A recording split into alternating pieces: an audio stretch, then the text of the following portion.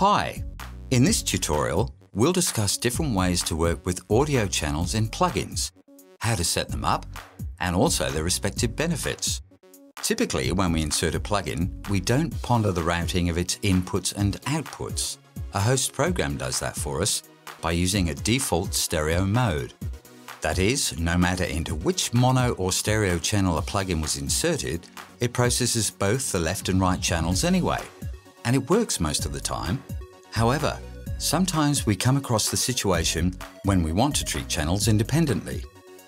The plugins from Melda Production have a broad choice of different channel settings that can cover all situations you face in your work. To access them, click on the Channel Mode button, located on the right. In the open pop-up panel, we can see a list of the channel modes a plugin possesses. The list can vary from plugin to plugin, and some plugins don't have this option at all. However, for a majority, it looks like this. On the top, we see the default left-right mode. You already know how it works. The rest of the modes can be split into three groups. The first group, left and right, makes the plugin process only left or right channel correspondingly. The other channel stays untouched. For example, if I pick the left mode, the signal in the left channel will be treated and the signal on the right side will stay original.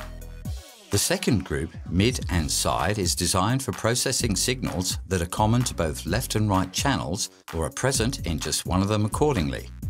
It can be a bit tricky to comprehend at the beginning, but try the following.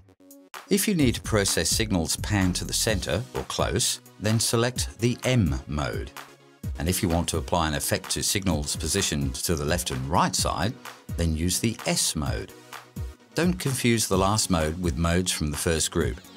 Yes, they all process signals in the left and right channels. However, the left and right modes process individual channels and the S mode works with both. The third group, the surround, is meant to be used in the surround setup. Here, a plugin individually processes each channel or selection of channels. Okay, now when we've got some understanding about different channel modes, let's see how we can use them. In the first example, I'm going to fix a music stem that is part of a reggae song I received for mastering.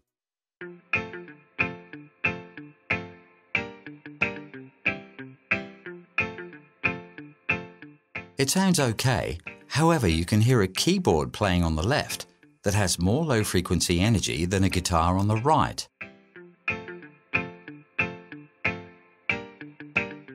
That creates a strange sensation in the head. I can easily fix that by applying a low shelf or high cut filter to the left channel. For that, I select the left channel mode and adjust the high cut filter to my liking.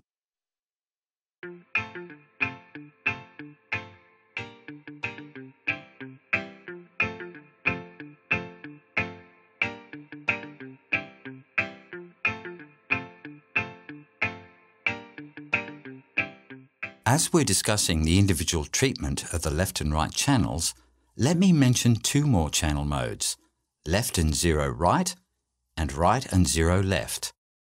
As in the two modes above, each of them process only one channel. The difference is that another channel gets muted.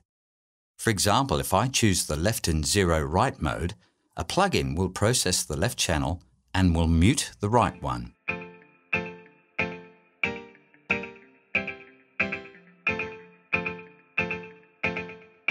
Useful for monitoring your actions when you're individually working with the left and right channels.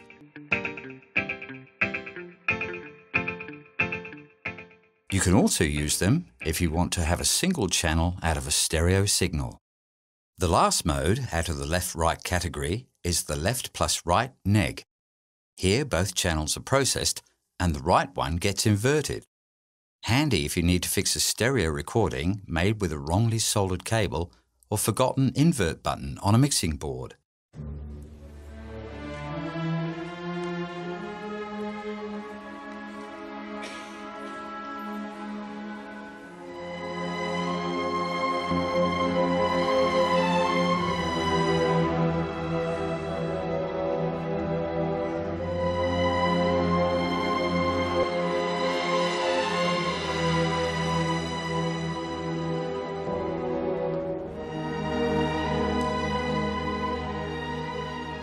In the next example, I'm going to fix a baseline which has a very wide stereo image at the low bottom.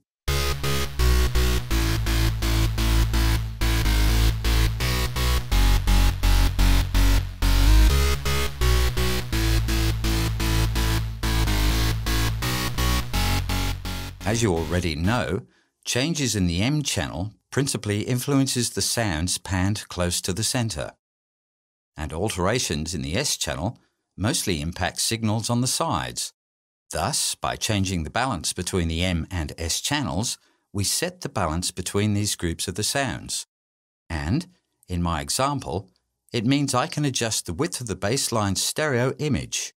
However, I must do that only in the frequency range where the problem is.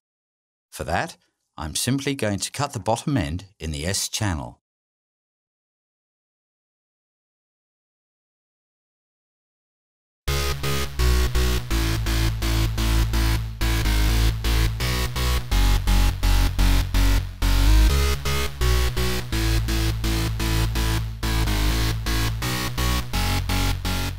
And now, at the bottom end, the bass sounds as it should.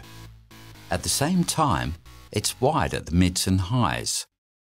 The mid and zero side and zero mid are rather for monitoring purposes, yet feel free to be creative with them as well.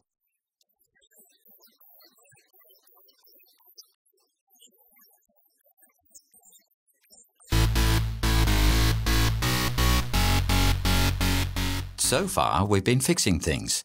Now, let's get creative.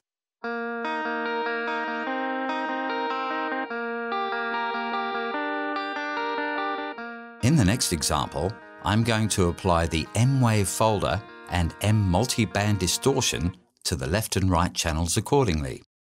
First, I insert the plugins in series and set one of them to the left and another one to the right channel modes.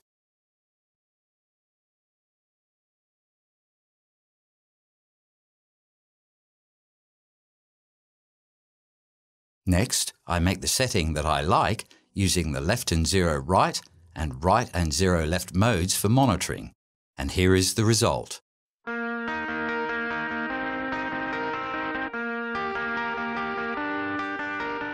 As you can hear, it sounds pretty wide, though I didn't use any delay-based or pitch-shifting algorithms, the tricks that we typically use to widen the sound image. For the MS showcase, I'm going to apply a gate effect to the M reverb. Again, I insert M reverb and M dynamics in series.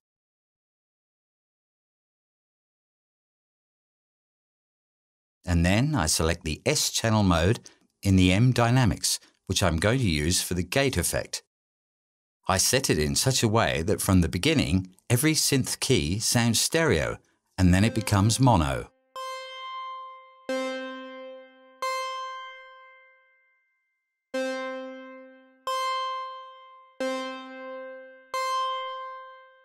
In the MS mode, a plugin applies the same settings to the M and S parts. This mode won't be different to the classic left-right for equalization. However, for level-dependent effects like compressors or gates, it will. The last mode is the surround. It can process up to 8 channels. Settings are pretty straightforward here. Select number of channels according to your needs. Adjust each channel's volume if you want to. Basically, that's all. Just make sure that your host program follows the same order of channels as they are presented in this mode. The same settings are applied to every channel. One more thing to mention is that not every plugin from Melda Production possesses it. We've finally discussed all channel modes. As you've seen, each of them can give an extra step in your creativity. Bye for now.